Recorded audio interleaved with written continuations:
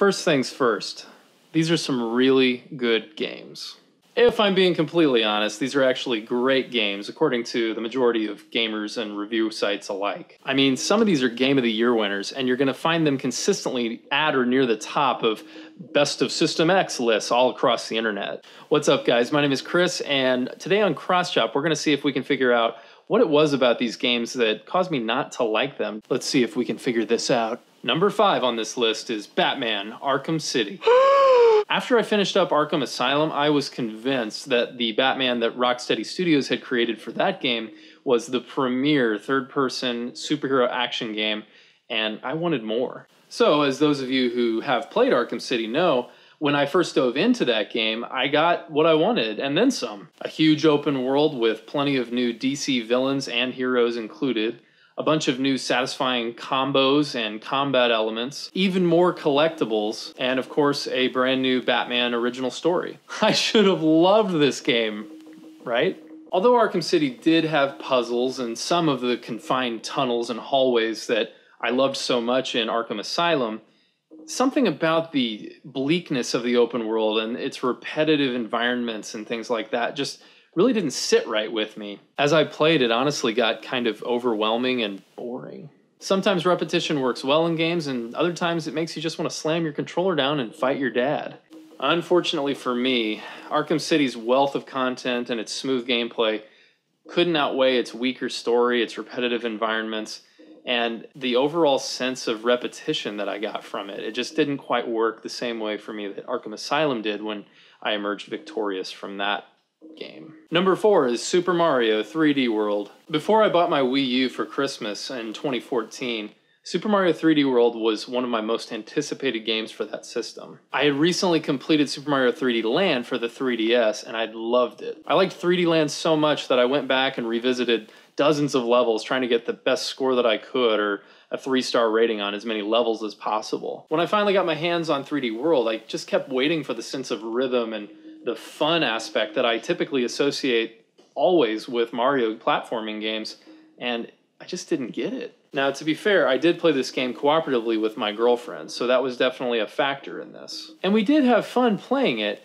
but she even agreed with me that there was something missing from it. It just felt a little too bleh. I was kind of bothered by this, so I went back and played a good amount of levels solo to see if I was missing something or if something would finally click for me, and it didn't. Although I had fun with it, I was left with this kind of sinking feeling of mediocrity. As a result of that mediocrity, I think I would now rank 3D World at the bottom of the totem pole of the free-roaming 3D Mario games. I think Mario Sunshine is better, Super Mario 64, the Galaxy games, and of course the aforementioned 3D Land too. I kind of feel like a traitor. Number 3 is Grand Theft Auto 4.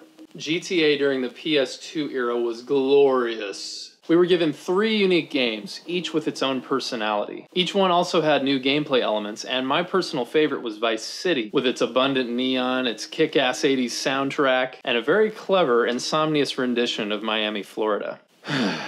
Sadly, the amount of fun I had with this era was not meant to proliferate when GTA 4 rolled into town. Since I bought my PS3 in 2011, I've attempted to inject myself into Liberty City and into the shoes of Niko Bellic, the fictional protagonist of GTA 4, no fewer than 3 times. With each playthrough I started, I kept hoping that something would snap into place and I'd finally realize what I'd been missing out on. As I'm sure you've guessed, that tragically never happened, and after some thought, I've come up with a few reasons that I think that might have occurred with this particular GTA entry. First, there's the visual design. It's true, the game is almost 8 years old now, but my problems with the visual aesthetic deal more with kind of the bland palette and the repetitive environments in the overall Liberty City world. And speaking of boredom, that brings me to my second point, Niko Bellic himself. I just never really felt like I could connect with Niko. His plight of being a mobster just didn't really resonate with me. I didn't like being stuck playing as this character in this game, so maybe I'll like GTA 5 more. I haven't tried that one yet. But Niko Bellic just gave me a Niko bellyache. Stupid. Number 2. Conker's Bad Fur Day. True to its legacy, this is bound to be a controversial one. My lackluster experience with old Conker and his notorious Bad Fur Day may simply have been a case of me missing the boat when the game originally launched back in 2001. After all, Conkers has pretty much all of the elements of classic N64 Rareware titles that I played the crap out of when I could, but excluding some of the more talked about story moments like the sunflower and facing off against the great mighty Pooh, making progress in this game often felt like a chore to me.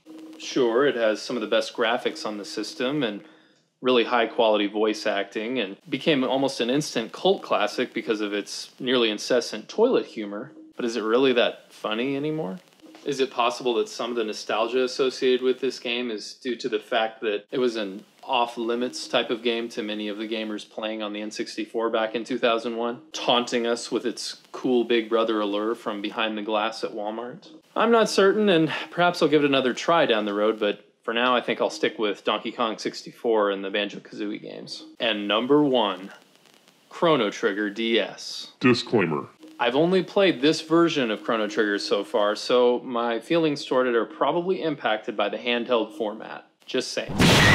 I also need to emphasize that I do respect this game immensely, and I really want to play it on the Super Nintendo once I get a copy of it. I just didn't have the unforgettable, timeless experience with this version that all the review sites and other gamers and top 10 lists led me to believe that I probably would have. For one thing, I think the soundtrack by Yasunori Mitsuda and Nobuo Uematsu is astoundingly strong. The combat system and the combo attacks are really satisfying to use, and the art style is a gorgeous sample of some of the best that the 16-bit era had to offer. Honestly, what I think didn't click for me was the in-depth, somewhat demanding storyline being delivered to me in a handheld format, and being distracted by console games and other things going on that I wanted to devote my time to probably wasn't the best way for me to experience this game for the first time. Till we meet again, Chrono Trigger. Now that we've gotten these out of the way, what are some games that you thought you would enjoy and wound up not really liking so much? Let me know in the comments below of some games that you thought you would dive into and really like, but wound up not really enjoying so much either. Thanks once again for stopping by, guys, and if this was your first Cross Chop video and you liked what you saw, please subscribe. Thanks for hanging out at Cross Chop today, and play heavy.